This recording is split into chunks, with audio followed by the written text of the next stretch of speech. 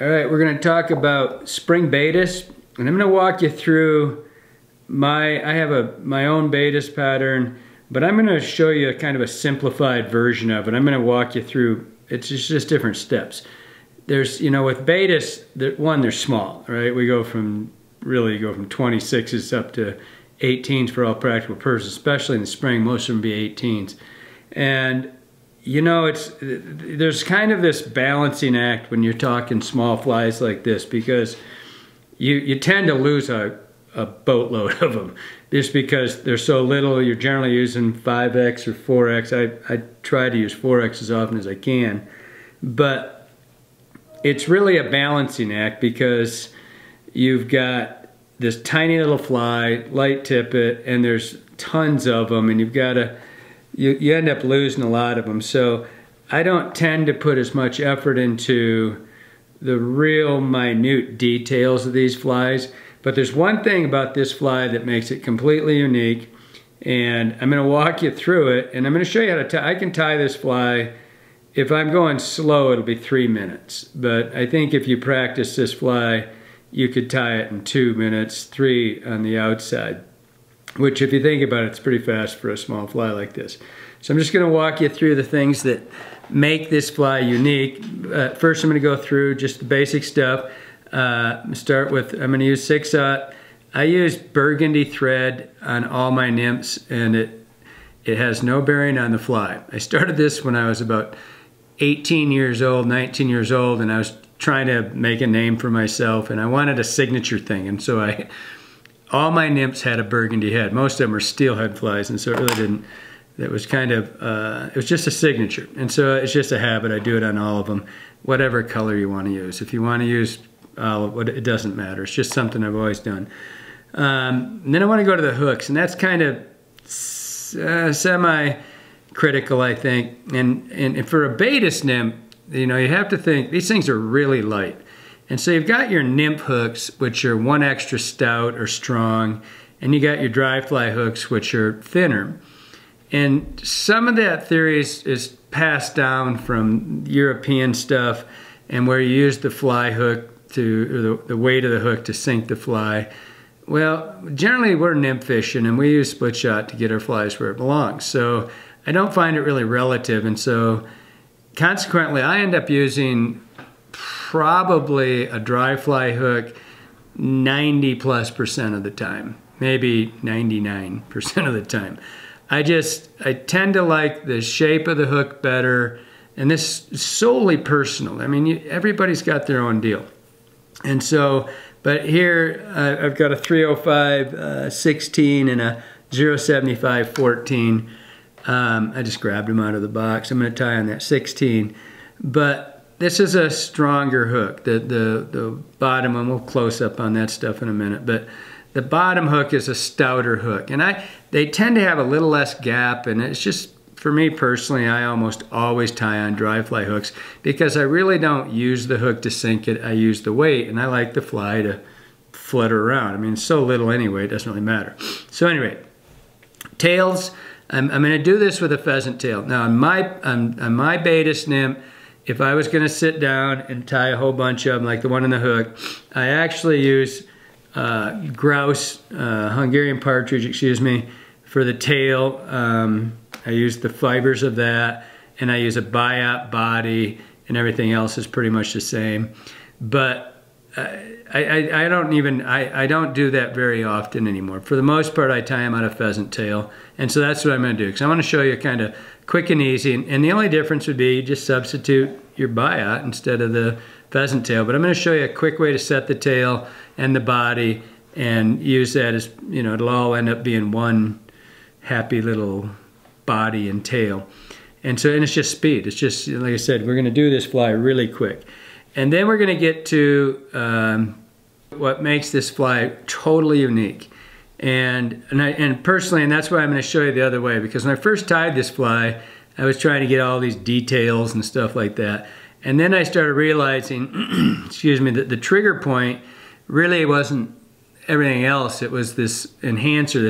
Back then we called it dubbing enhancer, and it was basically just UV pearl dubbing, and you'd put this stuff, and it was the UV strands, and you'd put it in dubbing and you'd make it, you know, glittery and UV.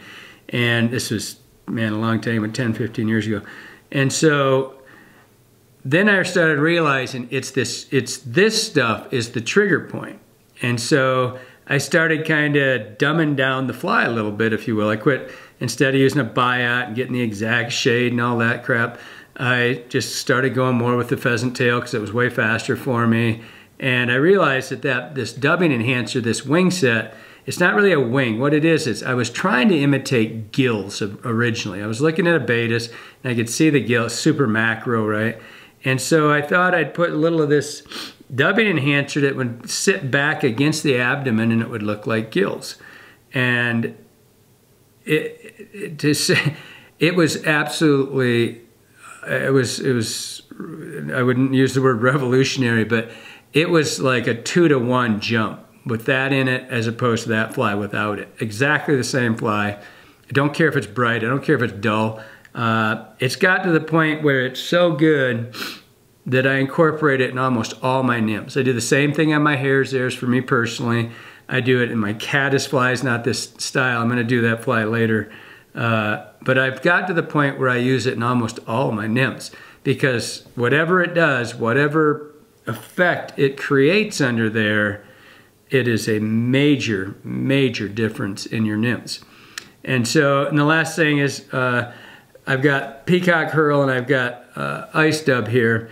I've also got to the point where, again, speed, I use a lot of Ice Dub Black Peacock for my underbody, for my thorax, as opposed to wrapping Peacock Hurl. Two reasons. One, Peacock Hurl is kind of a pain to tie in. And it got really, we just don't get, you buy huge gobs of it and there's a lot of it is just junk.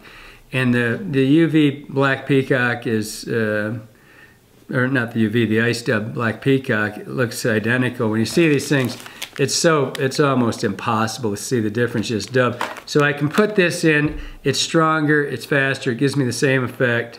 And then the last thing that I do, and this again is also a little bit of a, I can show you both ways, but and this is personal. I use Peacock Dub for my thorax, or my wing cases, excuse me. That's something I completely, totally invented, or maybe I completely, totally stole it from Dave Whitlock back in the 70s. Dave Whitlock, if you've ever get an opportunity, I think my favorite nymphs I've ever seen in my life, and I totally stole this style from Dave.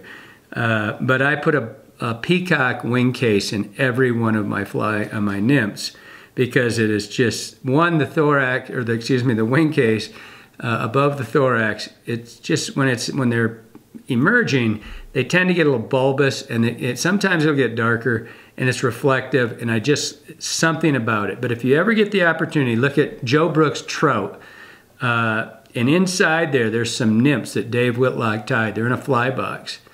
They are the finest tied, the style, everything about it. I said it to Dave once, something about, I stole your style. I don't think he even remembered doing it. And I said, man, it's like, it changed the way I do all my flies.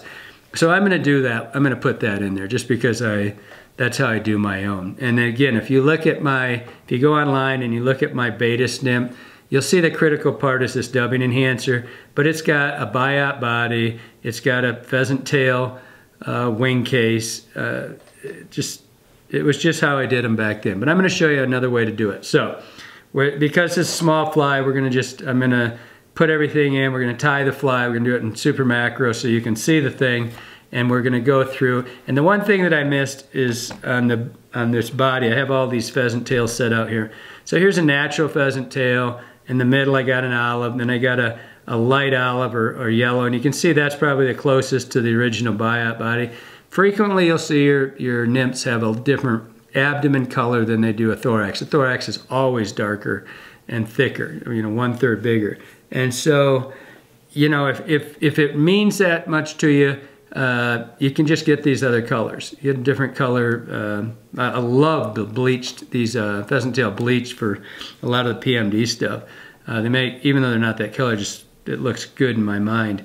And so, and I'm not gonna, because I can tie this fly so fast, I don't counter rivet, I don't rivet, if it wears out, I mean, you're talking about a fly that's that small, about the third time you reach in, I don't care what you do to it, reach into the mouth with a pair of hemos, pull it out, you've wrecked the thing anyway. But on a 3-minute fly, who cares? Just throw it away and do another one. So anyway, let's get to tying this thing.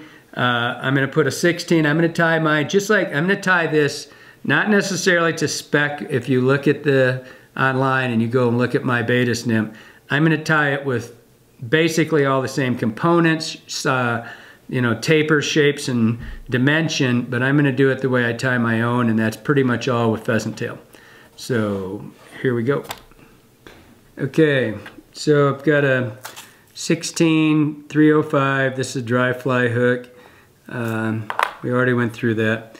Now, generally, when you tie these things, you like a third, your wing case to be a third, your abdomen to be 2/3. I like mine a little closer to half, but not quite half. So I'm going to start that there. And then what I'm going to do is, and I'm going to use this kind of brighter, not that bright, this greener kind of pheasant tail. And what I'm going to do is I'm going to pick 3 fibers off of here. And this is just one of the things you can do that's a little faster than. So what I'm going to do is I'm going to pick, because one thing I like about these flies, they've got light tails, right? They don't have real thick tails like you see the traditional hares there has these super thick tails. So I'm going to put this up here. I want this to be the length of the, basically the length of the hook. So I'm going to tie this in, and I'm going to double check that this is the length of the hook before I do this. Give it 2 turns this way. Now I'm going to wrap it right back. Make sure your tail stays on top. Wrap that back to there, and I'm done. I'm going to move right back forward. See what I've done is I've built a little bulk in that body. Now it's easier for me to do. You can do this with your fingers. Now I'm going to take the pheasant tail, move forward pretty quickly so I don't pinch any of those down. Tie it in. So just wrap that up, cut it off. And like I said, I like to use peacock, so I'm going to do this for my peacock. And when you do this, you tie them in by the tips first. What you're trying to do is when you pull these things back, fold them over, you want the barbulars to be facing backwards. So you tie them in, there's the butts, there's the tips. I've already tied one with this. So I'm going to come up here about halfway, not quite, tie it in halfway in the third we have left. And just look to see where you like your wing case. You know, Jeremy said he liked his a little shorter than body's a little shorter than I like mine. So tie it in. Now go to the middle of that, and now I'm going to take some ice or some Senyo's white laser dub, and I'm going to take just a little bit of it. What I do is I roll it up. I roll it like this so I can work with it.